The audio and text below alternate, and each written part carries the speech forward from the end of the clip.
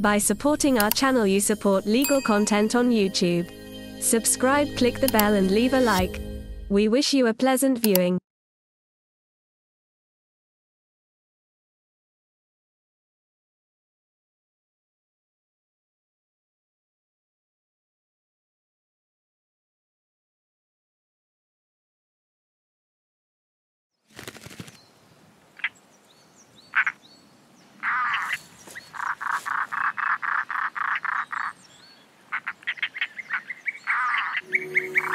The northern hemisphere of planet Earth is the almost exclusive home to a singular kind of woodland.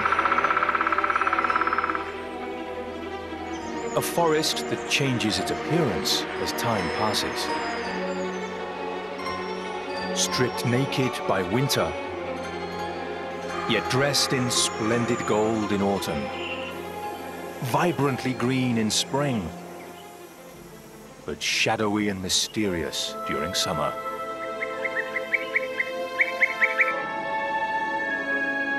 Such mutability is a condition of a variable climate which requires its inhabitants to find strategies to endure everything from polar cold to tropical heat to pervading damp, snow and rain.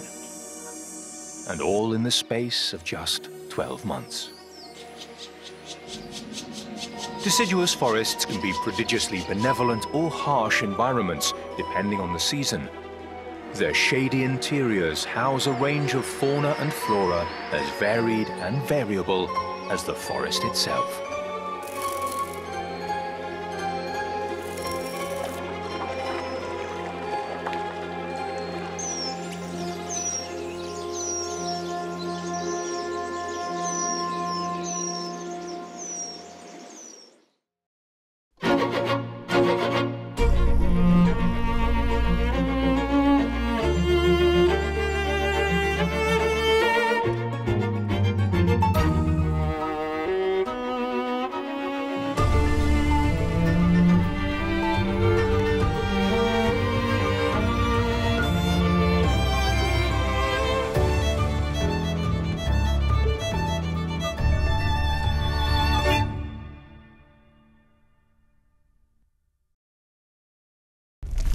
Deciduous or broadleaf forests are a type of temperate woodland that extend across the east and west of the United States and Canada, Eastern Asia, Patagonia, and the heart of Europe.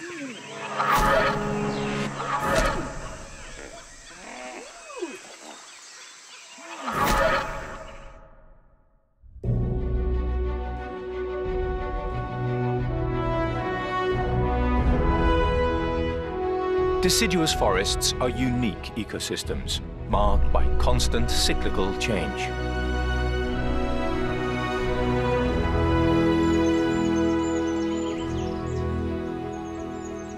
The leaves of their trees come together to form a dense canopy above and a dark, cool habitat below.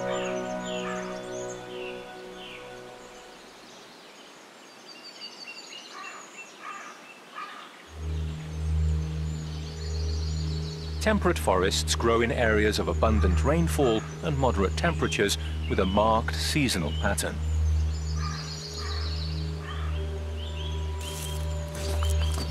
Beech, hornbeam, oak and lime trees coexist in swathes that extend across the northern temperate regions of the planet, creating mysterious, almost magical landscapes.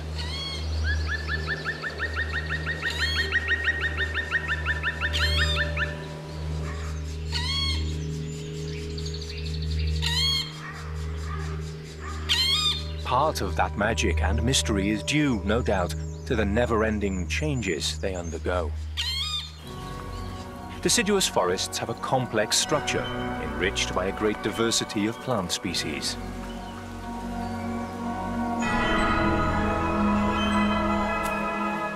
Some of these forests contain hundreds of species of trees and shrubs, all of which provide food and shelter for an incredible range of animals. Outside of the tropics, these forests boast the greatest diversity of insects and birds on Earth.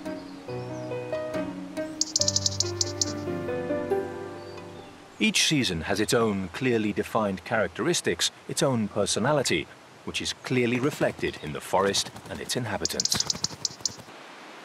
Each time of year has its own protagonists.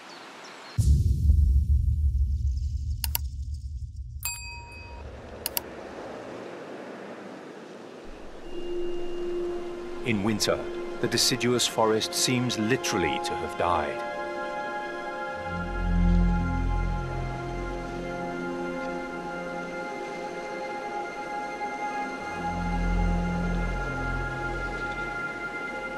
Snow, ice and cold are inescapable visitors to the deciduous forest. The winter strips the trees completely, leaving them perfectly bare.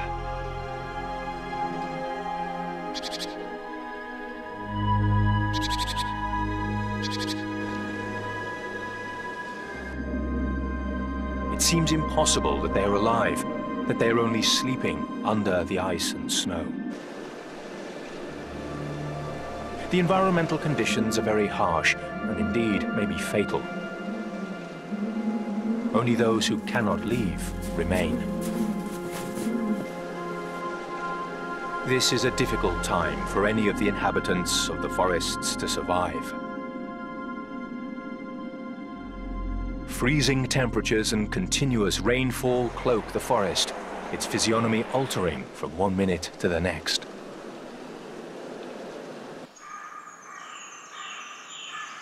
Only the bark of the trees, the lichens that grow on them, fallen branches and some seeds serve as food for both large and smaller animals. The European bison can withstand the inclemency of the season thanks to its dense fur coat.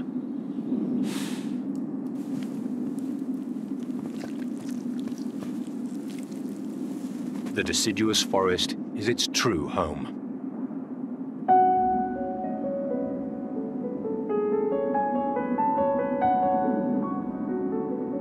In winter, the bison gather in herds of more than 50 individuals to roam the forest in search of fruits, roots, and old pastures beneath the snow.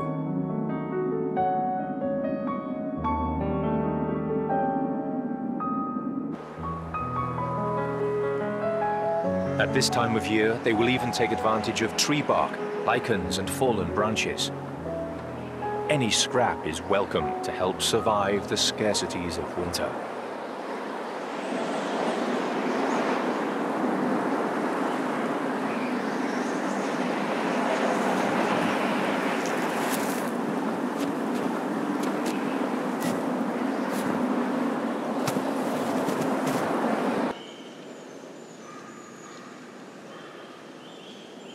Squirrels spend most of the winter hibernating, waking only for a few hours on sunny days to replenish their energy sources.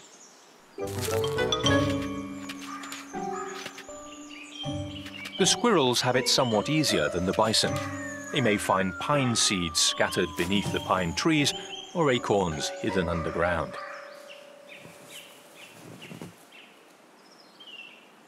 Surviving the marked seasonal changes requires an intelligent and effective strategy. Many birds escape these frozen forests by flying thousands of kilometers. Others seek refuge in the warmer, sheltered areas of the forest itself. The trees of these forests know how to fight the harshest of seasons. They simply go to sleep and wait. Vital reserves of energy stored inside their trunks and roots.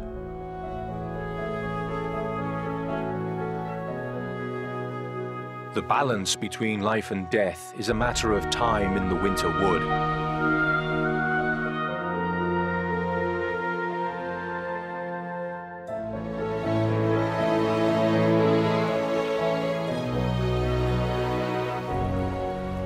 With every day that passes, the deer and the rest of the fauna are one step closer to survival.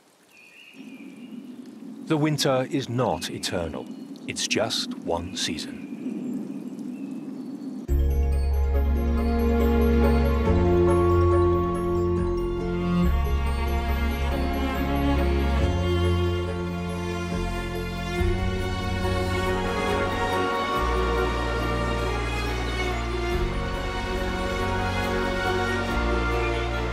spring arrives, full of haste.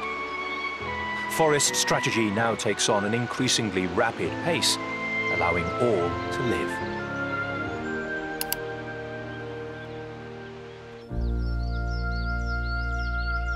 Higher temperatures and increased moisture mean that the trees need considerable surface areas for perspiration.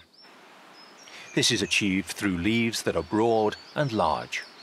And they must operate at full speed in order to take advantage of the few months they have in which to grow, produce flowers and fruits, and build up energy reserves. It's a race against time that will end with the arrival of autumn. While the leaves are growing on the trees, the forest floor also flourishes, caressed by the sun.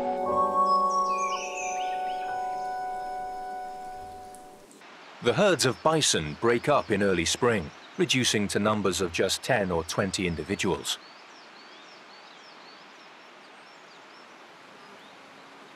Now food is abundant. Succulent grasses grow in meadows, and the undergrowth provides delicious mixed salads of tender leaves.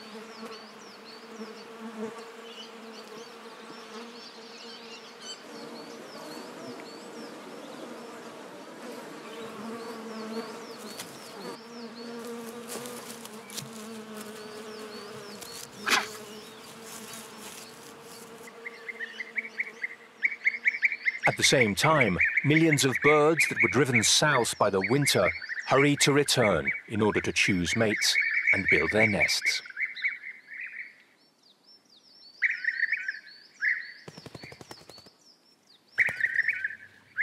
In the southerlymost regions of the European deciduous forests, birds of tropical origin take up residence. Colourful European rollers and bee-eaters are clearly visitors from the south. The rollers replenish their forces by hunting on the ground.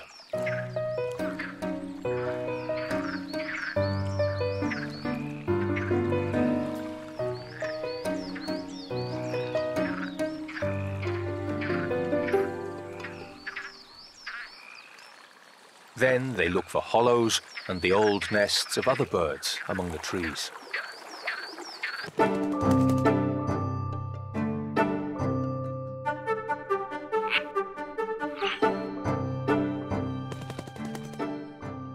Both rollers and bee-eaters exhibit complex mating behavior. The males bring their females gifts in the form of insects.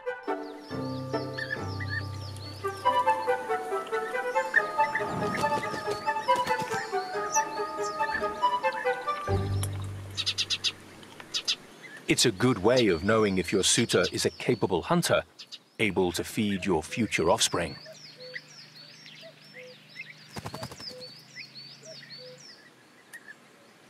The bee-eaters hunt on the wing, capturing prey which may be any of the hundreds of species of insects that inhabit these forests and grasslands in the air.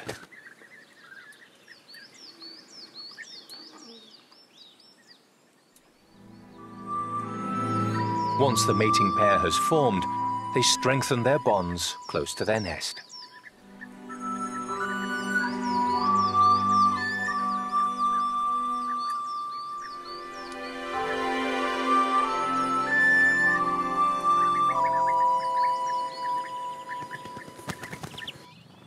Other birds have been more pragmatic and are already feeding their young.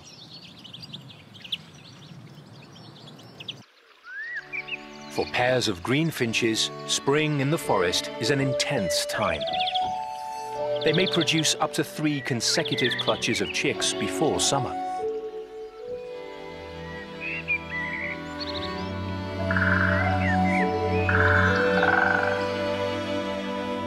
Many birds in the deciduous forest are grateful to the woodpecker's habit of building a new nest each year. Other birds can occupy last year's holes.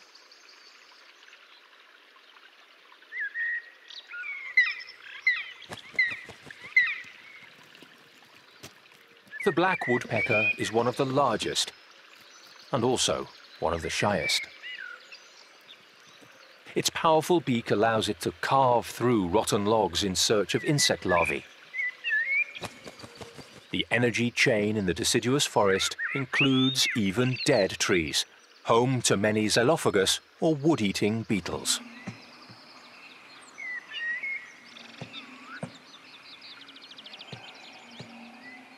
And so the black woodpeckers can find food for their chicks thanks to the dead trees, as these larvae make up their diet.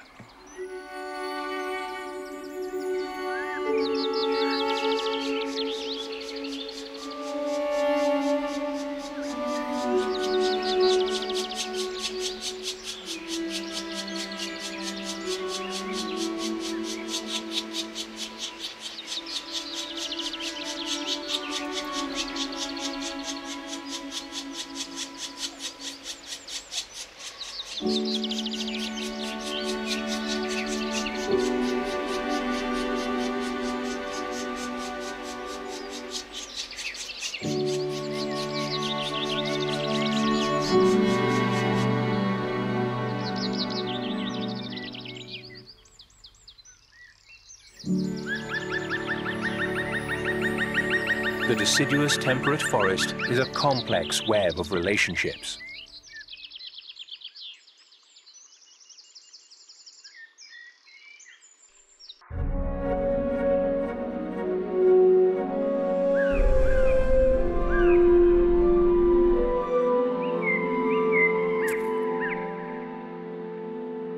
The bison are now enjoying a rich and varied supply of food. And their droppings give rise to a new and unexpected source of life, which began as the leaves of the forest and meadows.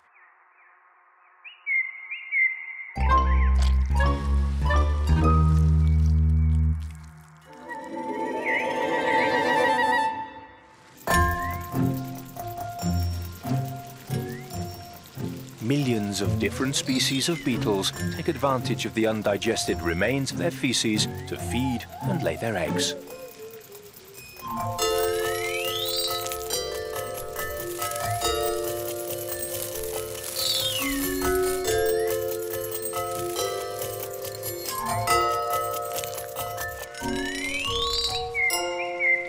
These beetles and their larvae will in turn be the food of countless birds, reptiles, and other insects. Along with them, buzzing among the leaf litter and mosses that upholster the forest, an infinity of invertebrates, representing the first animal link in the food chain. The variety of insects depends largely on the presence of water and the degree of moisture. Deciduous forests have a permanent network of streams and rivers.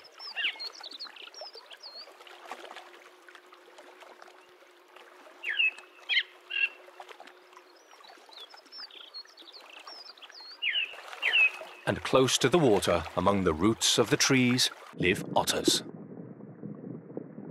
These aquatic mammals of the mustelid family are frequent neighbors in the forest. Otters take advantage of the food resources that the rivers that run through the forest provide. They're experts in catching large fish, but also hunt other small mammals and even crayfish.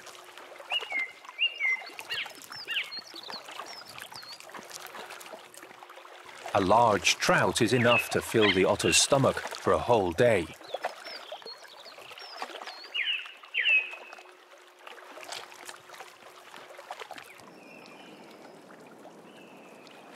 Another predator that patrols the forest riverbanks is the kingfisher.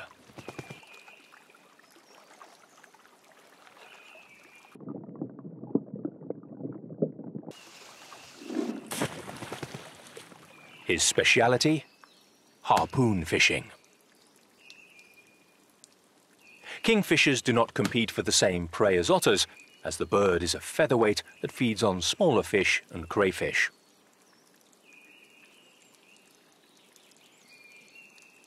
The shells of these crustaceans are so hard that the birds must soften them by beating them against a branch before swallowing.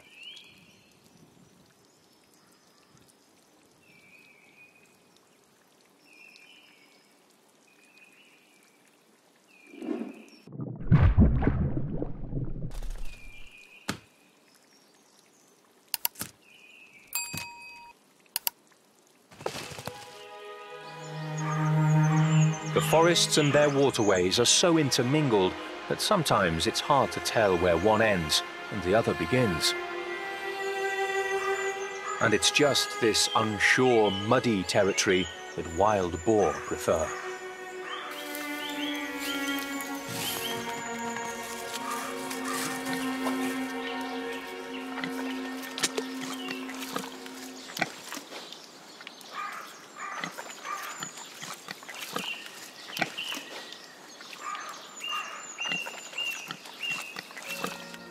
It is the seasons that mark the rhythm of life in these forests, and also the diet of their inhabitants.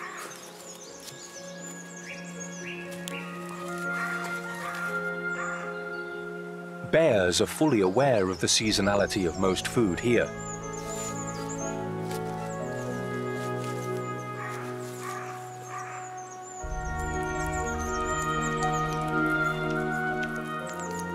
Correspondingly, they adjust their diet throughout the year. Grass and flowers sprout in the spring. Fleshy fruits ripen toward the end of summer. Nuts are on the menu in autumn. It's now cherry season.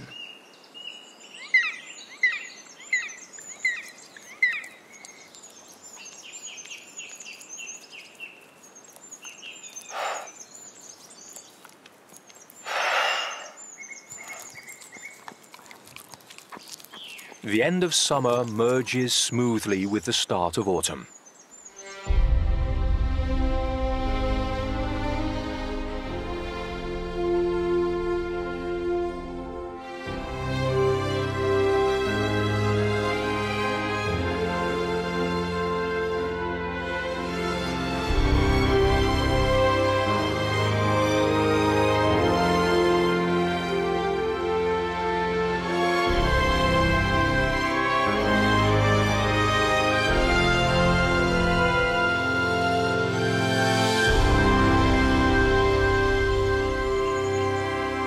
Fruit begins to ripen and food is abundant.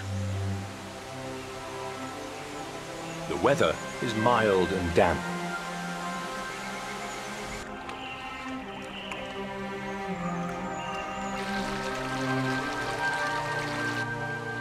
It's time for mushrooms, acorns, and sweet, energy-giving fruit. The floor of the deciduous forest is one of the richest and most fertile of any woodland. There, the nutriment-rich leaf litter accumulates and is gradually broken down through the incessant labor of insects, microorganisms, and fungi.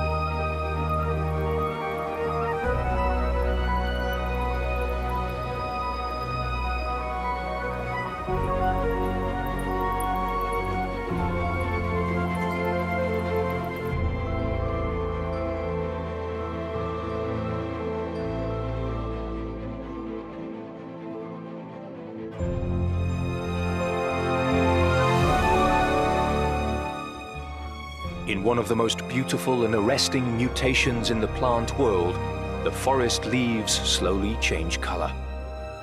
This is an essential process in the survival of the deciduous forest.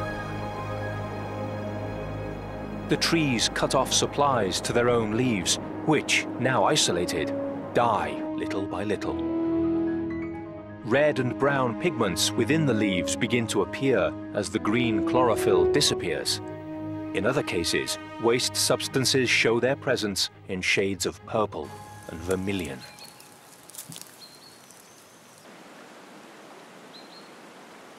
The forest fills with millions of dying leaves over a period of a few weeks, turning it into one of the most beautiful places on the planet. It's a time of abundance. Animals eat and build up reserves to help them endure the coming winter. The circle of life is strengthened once more. In the interior of the forest, energy is exchanged with intensity.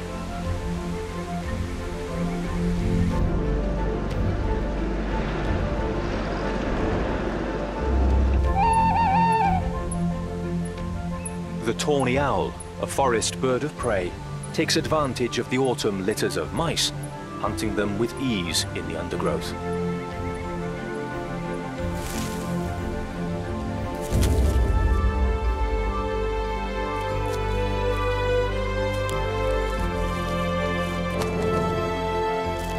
Winter is coming.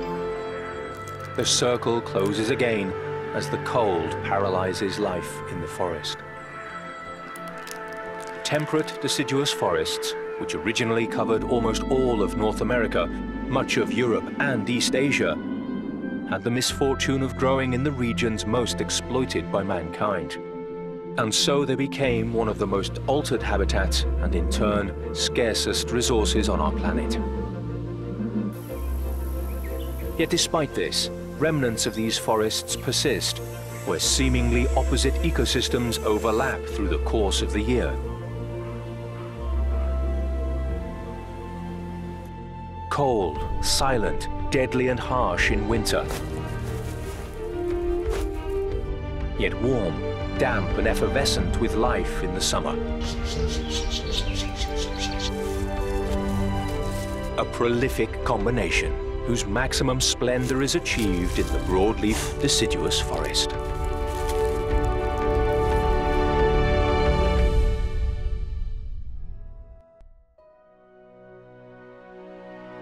Thank you for watching.